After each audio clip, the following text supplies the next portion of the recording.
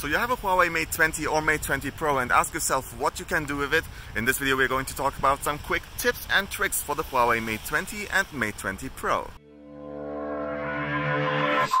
After setting up your device, use Huawei's app called Phone Clone. Install it on your old phone, connect them and transfer everything like contacts, SMS, pictures, documents, music, apps and more to your new device. Fast and easy. If your old phone is not a Huawei, you have to log into your apps again. Go to Settings, Display, More Display Settings, Notch and either decide which app should be displayed with or without a notch, or just simply hide it for good if it bothers you. For dark menus, go to Settings, Battery and choose Darken Interface Colors. Here you can also activate reverse wireless charging to charge other phones or accessories wirelessly by placing them on the back of your phone. To activate the Always On display on the Mate 20 Pro, go to Home Screen and Wallpaper, Always On Display. Unfortunately, it still won't show you more than time, date and battery life, but you can schedule it at least. In the same menu you can also get the app drawer back by choosing the home screen style. For the new navigation gestures, go to System, System Navigation, Gestures. Swipe up for home screen, swipe up and hold to see all open apps, to activate split screen or to prevent apps from getting closed. And swipe left or right on the edges to go back. If you like, you can also set up Google Assistant to be activated by swiping up from left or right. Swipe up diagonally from the bottom sides to enter one-handed mode. It's easy once you get used to it. Activate Face Unlock by going to Security and Privacy, Face Recognition and then Unlock Device to set it up by scanning your face. Here you can also activate Direct Unlock so you don't have to swipe to unlock. You can also determine if features like App Lock should also use Face Unlock and if eye contact is required to unlock your device. Either way, it's super fast even in total darkness and it works from multiple angles. If you like to use the fingerprint sensor inside the display, you can simply activate it under Security and Privacy, Fingerprint ID by scanning your fingers. The position will be highlighted every time you move the phone so you can't miss it, and so far it's pretty fast and reliable.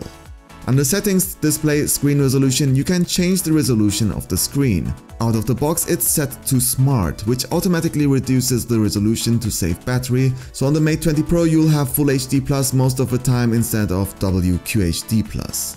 Go back to Display to turn Auto Brightness off and on. Tap Color and Eye Comfort to change the color mode and temperature, or turn on natural tones where the device automatically sets the white balance based on your environment so it's more comfortable to look at the display. Alternatively, you can turn on Eye Comfort to protect your eyes from blue light and to sleep better at night. I like to set a comfortable temperature and schedule it. You can also quickly turn it on in the status bar. At Settings, Digital Balance, you can turn on the Screen Time Management, which will show you how much screen time an app had during the day and lets you limit your usage, so after a certain amount of hours you'll get a warning and the app will prevent you from using those apps. It can also switch to a grayscale screen to bore you away from the phone. Take a screenshot by knocking with one knuckle on the screen, record a video with two knuckles and stop it by doing it again. Go to Settings, Smart Assistant and you can enter Glove Mode, which lets you use the screen wearing gloves. You can also turn off Mistouch Prevention here if it bothers you. For an ultra-fast camera snapshot, double-click the volume button down. In the camera app, pinch your fingers together to use the new ultra-wide angle / macro mode, or go the other way around for the 5x hybrid zoom for great quality zooms. Or just tap this button. If the AI bothers you, tap the gear icon and turn off Master AI. Tap the icon on the top left for QR code, object product recognition or live translation. Choosing object recognition, you can also scan your food for estimated calories.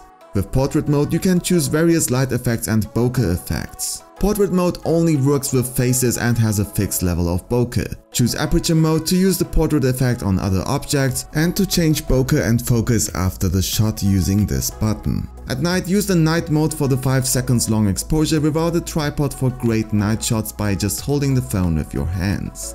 In video mode, using this magic pen, you can use the new video effects like AI color, which renders a real-time color pop effect on people, or video portrait. Go to More, Slow-Mo and adjust the square to a certain position, and if something moves in there after tapping the shutter button, it will record a slow motion video.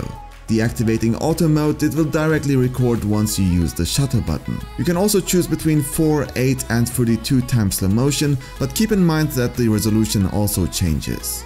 To To enter PC mode, you can connect your phone and your monitor or TV with a USB-C to HDMI cable, or go to Settings, Device Connectivity, Easy Projection to connect wirelessly if the other device supports Miracast like you can find in many hotels. With Bluetooth mouse and keyboard, it becomes a PC. You can use both displays separately or mirror your screen. These were some quick tips and tricks for the Huawei Mate 20 Pro. If you have any questions, ask them in the comment section. If you like this video, feel free to give us a like, otherwise the dislike button is right next to it. Don't forget to subscribe so you don't miss any future content. Thank you very much for watching. My name is Ümit for Mobile Geeks.